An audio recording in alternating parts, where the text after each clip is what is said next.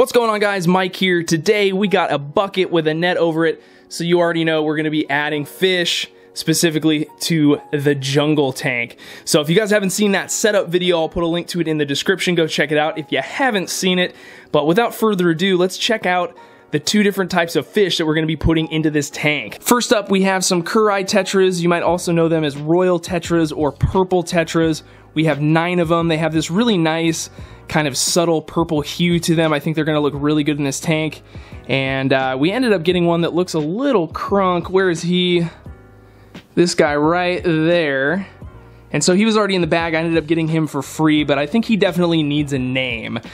So let me know what you think we should call that dude in the comments below. Let's move over here to the other fish, which are just straight emperor tetras. And they look similar. These ones are a little bit larger. These are all male. They have some really nice yellow finnage and a nice bright blue eye. I think they're gonna go together well. And yeah, so we got 5 of those. And I think that's gonna be a good starting point for this little 20-gallon tank.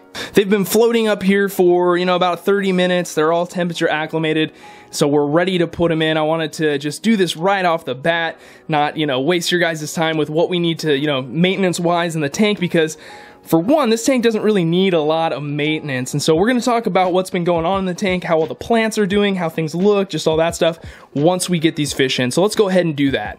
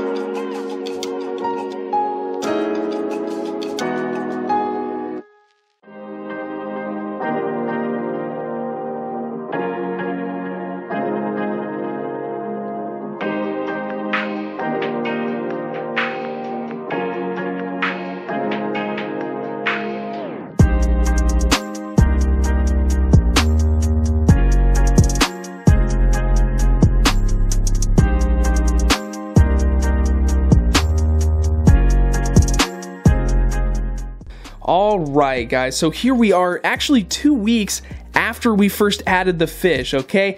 Things got a little busy, but this way you get to see the tank mature a little bit more in the same video. So if you'll notice right off the bat, the hair grass has spread a lot.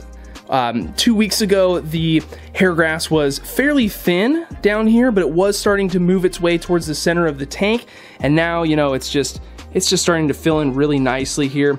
It's, it's really tall, and I'm not trimming this stuff at all because this is kind of the feel that I want. Like over here where we, when we first set up the tank, I'll show a picture of that here soon, but, we just put a few pieces in around these rocks on each side and then back here, and then it's just done this pretty nice job of filling in the middle, and that's exactly what I wanted. But I also don't want to do any trimming on it because I like this look of having it kind of like spiral upwards. I just think it goes with the tank really well.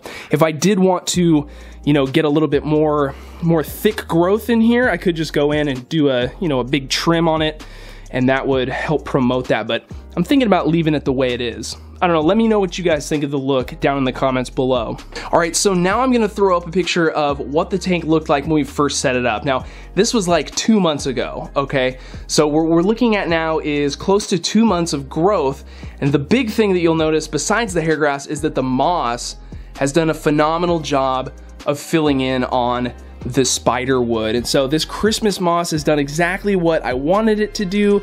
It's, it takes a lot of maintenance to keep a moss healthy like this, basically to prevent it from growing a bunch of algae. And so what I've been doing to do that is doing some very, very light hydrogen peroxide sprays. I need to do a video on hydrogen peroxide because it can be a really great way to help stop algae from getting out of control and to prevent it, but you have to be very careful with it, especially on mosses, because you can kill your moss really easily. And so if you look around at some of the pieces up here at the top, we can't really see because of the light, but I have done a little bit of damage to it. I don't recommend using hydrogen peroxide really on moss at all.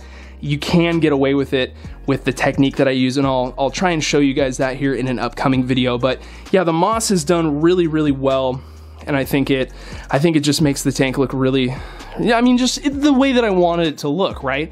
I think using Christmas moss was the right type of moss. We also used Java moss though, remember? So the Java moss was placed in between the rocks, and you can see some of it back here, the way that that grows. Move fish. It's a little bit more spiky and pointed upwards back there. And you can see I put some back here as well. So you can see the way that the moss grows is a lot different, and that wasn't what I wanted here on this wood. So overall, I think I picked the right thing, but you know, again, let me know what you think of that choice. The other plants that we put in this tank were the Japan clover over here on the left and the right side. There's been a lot of growth, especially over here on the left. We put a couple pieces, where as over here we just put one, but that's looking pretty good. And basically when you step back, you can't really see much of the Anubias Nana narrow leaf, which is back here in the top right and the top left by our HOB filter. When you get down on tank level, you can't really see much of it, but that's okay. You know, it's a place filler, and it's doing pretty well up here, even up at the top of the tank. So yeah, guys, I mean, this has been a super low maintenance tank for the most part. The only real issues that I've had with the tank since setting it up have been algae growing on the moss a little bit, and then I did have a surface film for a while that was a result of the spider wood. It leaches organics. You get those water insoluble organics that come up to the top, and it's a great place for bacteria to start to grow and consume that carbon. So I managed to eliminate that basically just with water changes, time, and then adding a pump, which you can see is back here, creating a little bit more surface agitation. The HOB over here just wasn't enough to get the whole tank sort of circulating with water. So the addition of that has helped, and you know, things are looking pretty good in here. When I first set up this tank, I did want to add some cory cats to it. That was primarily the reason why I decided to go with the sand substrate. But of course, you know, I added dwarf hairgrass, and I was kind of assuming that it wouldn't do super great in this tank. I don't really know why I was assuming that, but because it's filled in here so much and it's just gonna continue to do so, that's not exactly the best environment for a cory cat. You know, they like to rummage around down in the substrate, and if this hairgrass gets any thicker, it'd be pretty tough to do that. I could keep cories in here, but you know, I just don't think I will. I think what I'm gonna do is I'm gonna add some more of these kerri tetras and these emperor tetras. I think they're super cool, guys, and I hope you enjoy them. I really just like their purple color. You know, it's hard to find a freshwater fish that has that, you know, that purple.